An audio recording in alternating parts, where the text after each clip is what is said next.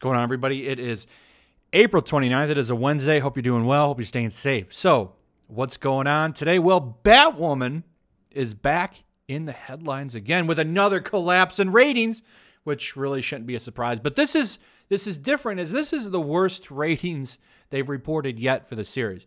Now, this show is going to be the gift that keeps on giving for a lot of reasons, because don't forget, there's a season 2 coming of this trash fire. They announced it right away, like after the first 3 episodes, like, yeah, season 2 is coming.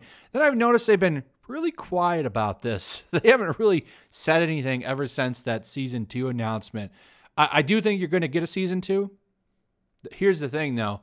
I think they're going to probably only order 4 or 5 episodes, and they're going to wrap it up. So because this show has the right agenda, it's going to get a proper ending. Unlike other shows, you know, there's been some really good shows in the past that they got nixed and never got proper endings. Don't worry, though. This show's going to get one, which is ridiculous. But anyway, let's read up on this a little bit. The CW's Batwoman series starring Ruby Rhodes posted its worst viewership numbers in its debut season with its latest episode, A Narrow Escape. According to TV series Final, Batwoman's A Narrow Escape was only viewed by 634,000 people and posted a .20 rating in the 18 through 49 demographic. This is the worst viewership the show has had in its first season since it premiered on October 6, 2019.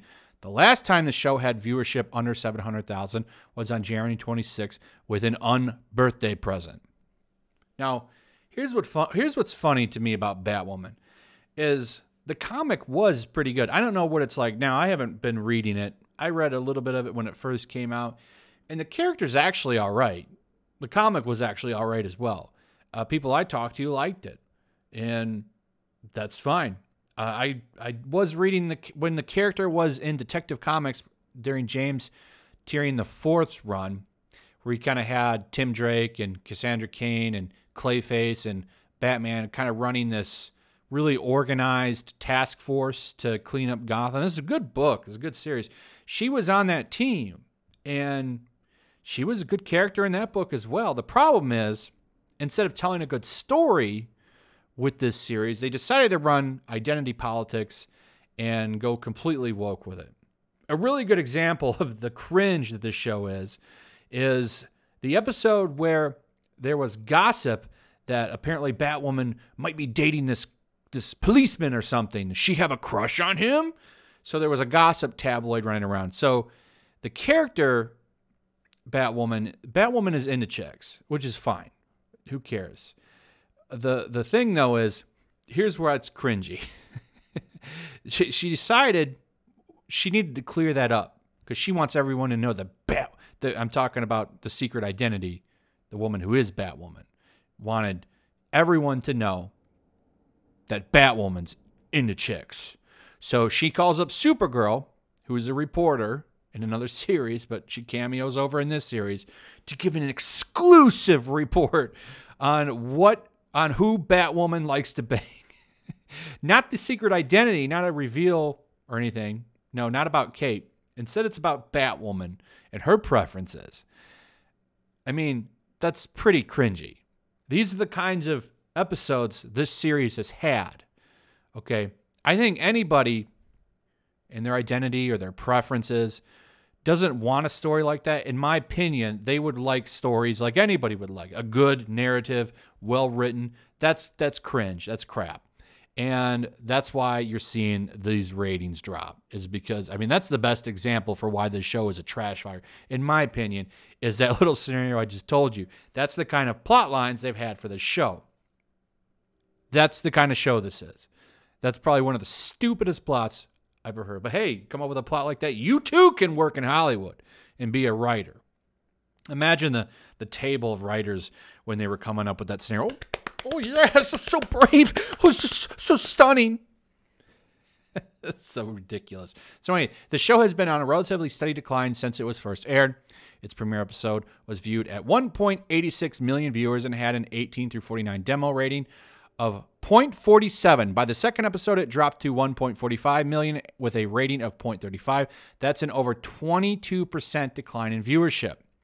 The show would continue to bleed viewership until the Crisis on Infinite Earths crossover episode on December 9th titled Crisis on Infinite Earths Part 2. That episode saw viewership boom to 1.704 million and a rating of 0.60. Now, here's why that had a boom.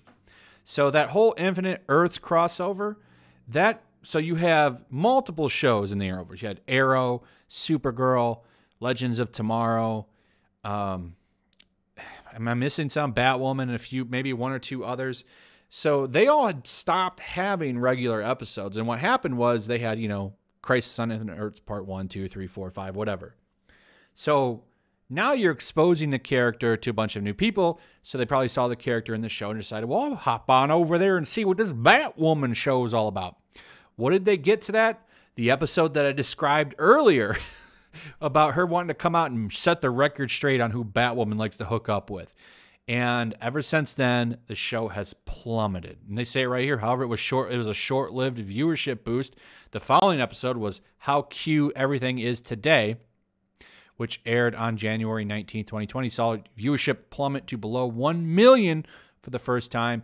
It only had 791,000 viewers. The 18 through 49 demo rating also plummeted to 0.20.